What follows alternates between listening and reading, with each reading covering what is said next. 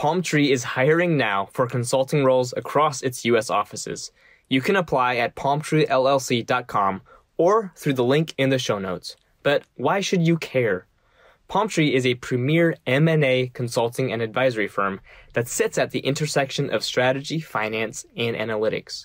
The firm looks like a traditional consulting firm from the outside, but it's much more than that, functioning as a one-stop shop to support private equity clients. Palmtree focuses exclusively on mergers and acquisitions and the private equity investment lifecycle, transactions, transitions, and transformations of businesses. Sound exciting? To learn about open roles and to apply, click the link in the show notes or go to palmtreellc.com.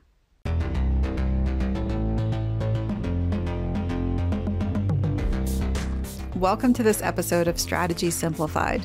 I'm very excited to bring you another conversation where we get to know L.E.K. Today with Gigi Wong, Managing Director and Partner in L.E.K Consulting's San Francisco office.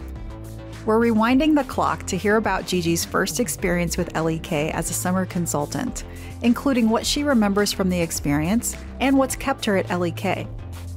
We'll also discuss the various entry points into L.E.K, average tenure to promotion per role, and some thoughts on applying. I hope you enjoy the discussion. Gigi, thank you so much for joining us today. Thanks for having me.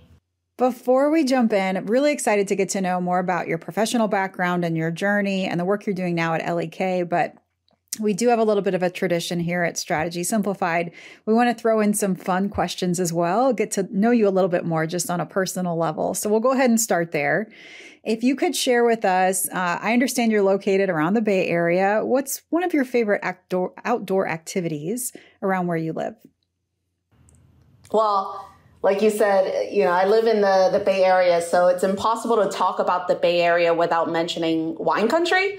So my favorite outdoor activity most certainly is having some really nice wine up in a vineyard up in Napa or Sonoma. As a matter of fact, a fellow L.E.K-er, Kenny Casper, and I was just up there in Sonoma a few weeks ago, and it was a very pleasant weekend. Oh, a woman after my own heart. You know what, Gigi? I don't know that that's one of the first things that I would have thought of in terms of outdoor activities, but I can't agree with you more. I mean, I love it. That's a great start. Another one here for you. What's something that you are consuming right now? Something you're reading or watching or listening to that you're enjoying? I think I've decided that every question you ask, I'm just going to give a very unique answer that no one else can repeat. Hopefully this will engage the listeners a little more. But I have a coworker, Ben Scher, who is basically a music genius. And every night he sort of uploads a short live performance on Instagram. So that is my most consistent thing that I consume is I just watch his nightly performance. Aside from that, in case people are interested in, a non-stalkering thing to also enjoy with me, I guess, I finally started watching Only Murders in the Building. So I just got to season 2. It's a great light thing to watch. I appreciate you sharing both of those. And it stands out to me to say and mention, there are some myths out there in consulting. There's a whole slew of them, right? One of them might be, I'm not going to have time to do my hobbies and I'm not going to be able to balance things that I enjoy outside of work. And here you've got Ben, who's recording what sounds like maybe kind of songwriting and recording custom things every day. How fun is that? Yeah, it's incredible. I don't have that sort of talent. Me neither. The only thing I would be able to record is just me watching him perform, which I don't think anyone would really be interested in watching. So, no, but I'm glad to hear that that kind of work-life balance and still being able to pursue hobbies is something that can be absolutely possible. So let's talk about something that you're excited about then in that vein. It's not all work and no play. What's something on your bucket list? What's something that you would love to do or maybe you are even planning to do and looking forward to? Yeah, so a few of my friends have gone into an idea of renting a cabin nearby and just hang out for, maybe a few days, maybe a week, work from there, and really just sort of do some barbecue, maybe use the pool, go on hikes, very sort of simple vacation that's kind of like staycation because we're not really flying anywhere. We've wanted to do this for a while now and just haven't found time to do it. And so that is one of the key things I'm really hoping to check off in 2022. Oh, that sounds like a lot of fun. I like the mix there where you can still, especially in this hybrid or remote environment. We're in the summer of 2022 right now. It's like, why not take advantage of a little bit of relocation? Yeah. Yeah, exactly. I didn't get to do that during most of COVID. A lot of my coworkers did. So now I'm per usual late to the party, but at the party. So we're excited to go and do this. Well, Gigi, as I understand it, as we transition to the consulting world, you are leading the party, right? So would love to hear a little bit about your background and journey and kind of where you're at in the work you're doing right now at L.E.K. Sure. So I'm a partner and managing director at L.E.K in our San Francisco office. I actually sit in two of our practices, the TMT practice as well as our financial services practice. So the crisscross between the two, fintech, is most certainly where I spent most of my days. I joined L.E.K as a summer consultant between my first and second year of business school at Chicago Booth, and then rejoined full-time when I graduated in 2014. And prior to Booth, I was actually at two other consulting firms. And so L.E.K is sort of my third one. And then before that, let's just say a few years ago, I went to college at UC Berkeley. And pre-MBA, were you also in the fintech space, or have your industry or practice area affiliations, have they changed over time? It's actually changed over time. The two other consulting firms that I was working with was a little bit less industry focused, meaning that we were more focused on almost like a horizontal service line, if you will. So I did a lot of forensic accounting, fraud investigations, transaction advisory.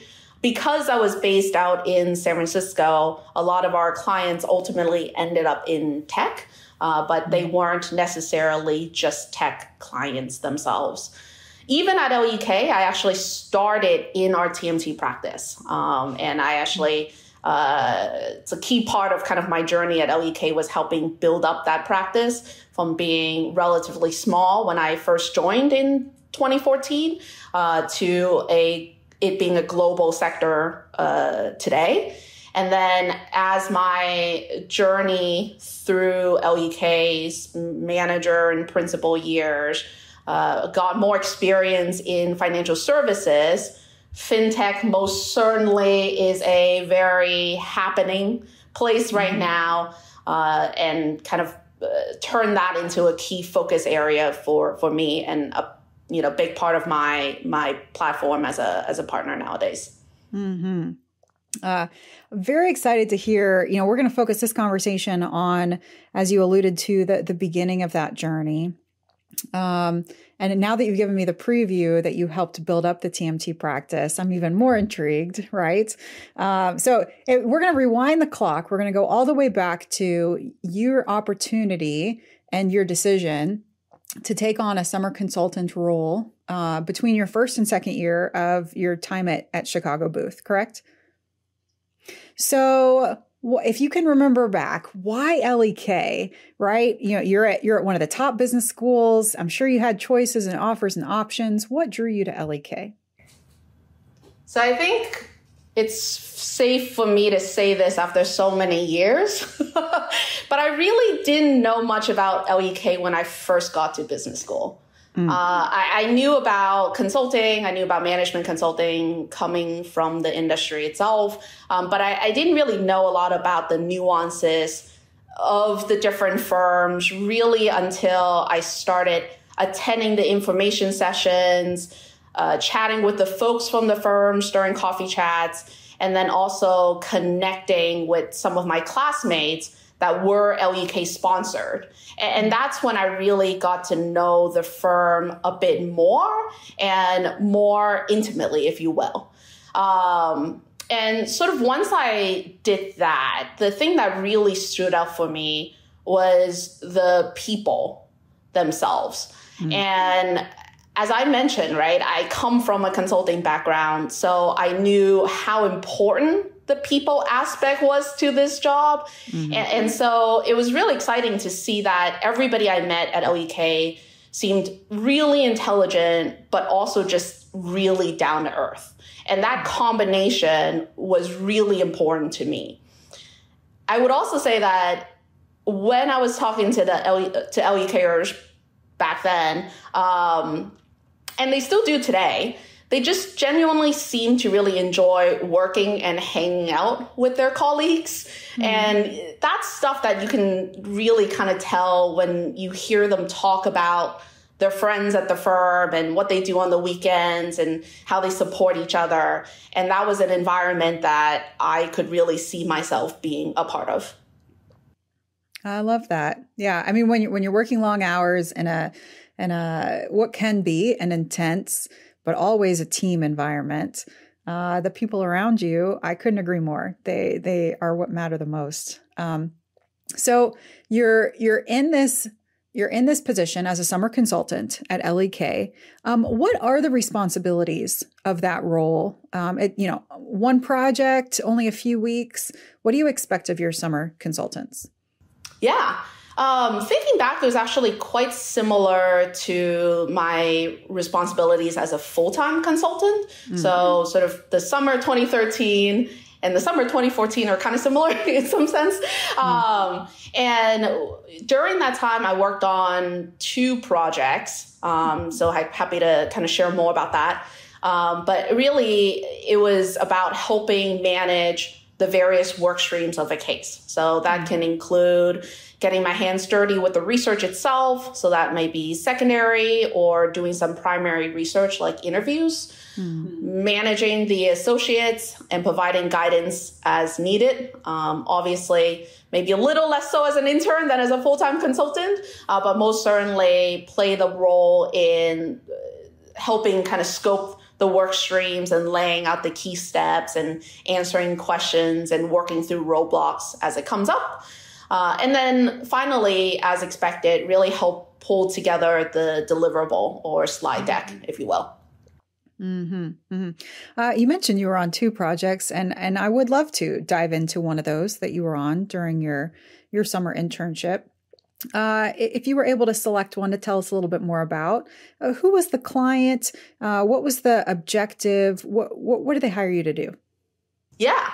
So the one that I remember more of is a commercial due diligence. So a private equity firm was looking to make an acquisition of a data backup and recovery solutions vendor, which is a very exciting space, by the way. I know it doesn't sound like it, but and they asked L.E.K to conduct due diligence to help them understand how the target had managed to grow at a rate that was significantly higher than the market itself. And really, they wanted to understand if this fast growth was sustainable, which is a very fair question to ask if you're thinking about investing in an asset. So the work streams itself included a very extensive primary research that was both a online quantitative survey as well as interviews of end customers in the target's addressable market, as well as value-add resellers that help resell the solutions itself. So that was a multi-week project. And through our work, what we found was that the company was very well regarded by those who had used them, but not very well known in a relatively crowded marketplace. As I was saying earlier, it's a very exciting marketplace, so there were lots of players in there. But they did do very well, and people that use them do love them. And so we did believe that the growth rate would be achievable if the company could focus on really kind of building its business through some of the larger growth value-add resellers and really sort of focus on building out those relationships, growing that account. We did note that some of the really, really large ones, so the sort of largest global resellers, were probably a little bit too ambitious for them, but there was a group of target resellers that would be perfect partners for them. And so that was a key finding for our client. And ultimately, the client made the acquisition and has done very well over the last few years. Oh, that's great to hear. I was curious as you were talking through, like if you knew a status update or not. But no, that's lovely to hear. We'll be right back after this quick message from our sponsor. L.E.K Consulting, a strategy consulting firm with global reach, is hiring now for several roles across functions and geographies. At L.E.K, you'll find an environment that supercharges professional development and on-the-job learning. You'll gain unparalleled experience due to the rigor and diversity of the work, as well as the support and mentorship you receive along the way. At L.E.K, you'll work in small project teams on a range of critical problems for your clients, from growth strategy to market entry to post-merger support and more. You'll also develop a comprehensive set of critical business skills, including leadership, analytics, communication, people management, and more.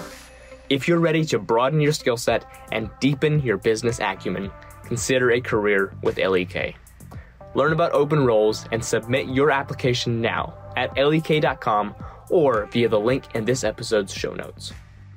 Well, we're gonna dig back into your memories if there's a few other things you can pick up about this. If you remember, kind of how was that team structured? Who are the different roles on the team?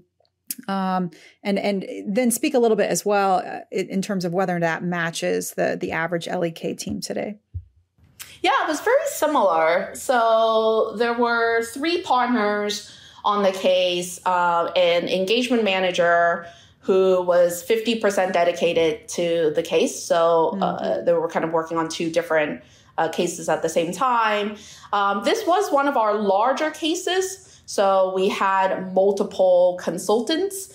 That included sort of 2 full-time consultants and then myself as a summer consultant on this case. And then we had around, I think, 4 or 5 associates. And associates are various levels, pre-MBA.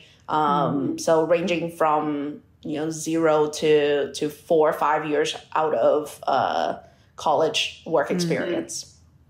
At the associate and consultant level, is it most common for individuals to be dedicated to one client and one project at a time? Yes, everyone below the manager is dedicated to only one project at a time. When someone reaches that engagement manager level, is it pretty standard that they're 50% and dedicated to 2 clients, or does that vary? It's fairly standard for them to do that. There are certain projects that require 100% consultant. So, for certain cases that are larger, so maybe the scope of the project is a bit larger and the team itself is larger, a manager may only work on one. But in most cases, a manager's working on 2 projects at a time. What were things, on that project as a summer consultant? What are things that you remember that stood out to you? That could be around client impact or something that stood out to you that made you decide that you wanted to stay with the firm. I think from a client impact perspective, I remember sort of pulling together the final analysis that really kind of laid out what's the best way for them to think about these value add resellers in the marketplace. Mm-hmm. And I distinctly remember it was a simple, very simple slide in the deck. And it made it into the executive summary. It was a slide I had worked quite a bit on. And that's probably my most memorable moment of that project, because it was it felt so great to see it's just synthesized into like such a simple chart, right? I think up until that point, when I thought about presentations, you sort of don't think about slides like that. You think about slides that had a lot of content that, you might use a single sentence in a slide or something like that. But the synthesis of all that into a simple graph was very powerful, I guess, in my memory. In terms of why, that project, along with the other project I did, which was on school buses, funny enough. Yeah, it was a market entry for school buses. And then just the overall kind of experience with working in the team, with working with the people, the internship experience itself that L.E.K built for us. Mm-hmm. So all the non-project stuff as well. It really was kind of that whole experience that I wanted to keep having, if that makes sense. The people themselves proved to be, very intellectually interesting, right? Mm-hmm. I enjoyed working with them, and I felt like there was a lot left for me to learn from people that I not only respected and enjoyed working with, but also they wanted to mentor me. And that was something that was very attractive as an opportunity to join L.E.K after business school. I love that. It makes a lot of sense why you stuck around initially. Would love to fast forward then, because you didn't just stick around for a couple of years. It's 8 or so years and running, maybe almost 9. What's helped you stay the course at L.E.K? Why have you decided to stay with this cohort and this firm?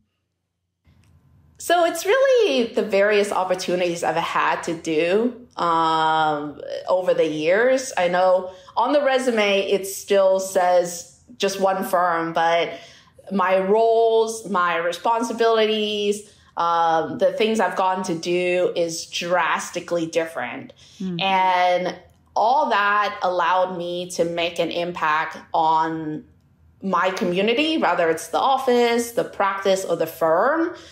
Really sort of helped me understand why I wanted to be at L.E.K. Mm-hmm. So aside from just, polishing my skills as a consultant over the years, I've had a chance to help build our TMT practice as a consultant. I worked in our Sydney and Tokyo office as a manager. Mm-hmm. I play a core role in a lot of our San Francisco office initiatives, especially during COVID. And now as a partner, I'm focused on helping build out our global fintech practice. So to be able to sort of do all those things and make an impact on the organization as a whole, rather the firm or the people at the firm, and to do that even when I was a fairly new L.E.K-er, that's been really important and very attractive for me. Mm-hmm. Absolutely. Now let's think about, I'm sure a lot of our listeners are hearing you and they're saying, gosh, I would love to replicate that pathway and have that journey. Let me get started on the Gigi pathway. So first off, we're here in summer 2022. You still have a summer internships. You still have a summer consultant position. Has the look and feel of that changed at all? Is there anything that you want to speak to in terms of you mentioned the structure that the firm puts in place and the way that they support the summer consultants. How do you think about that role today now that you're a leader within the firm? I think it's structurally very similar in terms of the job responsibilities itself and the team structure, the construct of the internship itself, the kind of nine weeks program, if you will, is very similar. You're likely to be working on 2 or 3 cases. So you have quite a bit of access to different people during your time at the firm. And then I think we've always put a lot of other things around the sort of internship program itself as well, right? So we have a lot of activities, that we get involved in. There's, both kind of more social aspects as well as chances for people to get to know the firm, because we do see the internship as sort of a two-way mirror, right? It's a chance for us to get to know the interns better to see if that's a good fit, but it's also a great chance for the intern to get to know L.E.K better to see if they think it's a good fit. And we've always sort of treated our internships that way. Do you also have an internship opportunity at the associate level or just at the consultant level? Both. So it's both at the undergrad as well as the MBA level. And so whether someone's coming into the firm at associate or consultant level, they might be thinking about the broader and longer journey as well.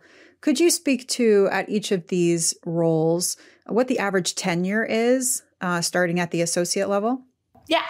So at the associate level, it's about a 4-year journey to consultant. So there are various sort of titles that occur during the 4 years, but you get to sort of the post-MBA level at consultant in around sort of 4-year time frame.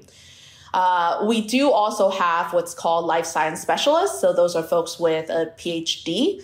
And those enter in a little bit more senior than the associates, and it normally takes them about 2 years to consultant. And then from consultant, that's about 2 to 3 years to manager. And the length of journey, if you will, really just depends on performance. Is L.E.K a firm where you have long-term managers, or do people rise up to a partner level or decide to leave the firm? Is that whole up or out idea, is that in play at L.E.K? There's no up or out at L.E.K. And that's probably one of the key things that I found very attractive about L.E.K. With that said, we don't have people who are managers for 10 years. I think people, as most do in consulting, sort of at some point realize that this may not be what they want to do. But we sort of let people stay as long as they want at a level, if they really are against making partner, I guess. But most folks who want to make partner end up making partner. Mm-hmm. Well, I'm sure that there's a lot of people who would love to get started on this journey. So what could you tell them about applying to L.E.K? What's the best way to get to know the firm? And, are there any certain kind of deadlines or application processes that you'd want to share with our group? Yeah. So I think in terms of getting to know us, we're on campus a lot, especially during the fall and springtime. So definitely look for us there. We also post a lot of our recent industry insights online through our websites, as well as articles in broader publications like Wall Street Journal and things like that.